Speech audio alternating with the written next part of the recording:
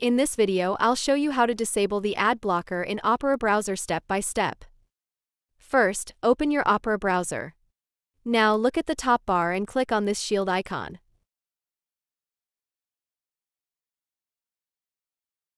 Here you'll see the ad blocking window.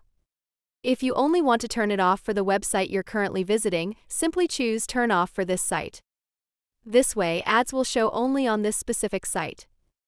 But if you want to completely disable ad blocking, click on the settings icon right here. This will open the full settings page.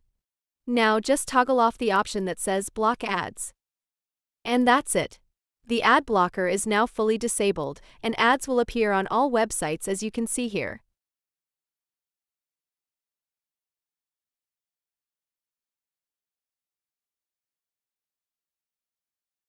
Thanks for watching. If you found this video helpful, don't forget to like and subscribe for more quick tutorials.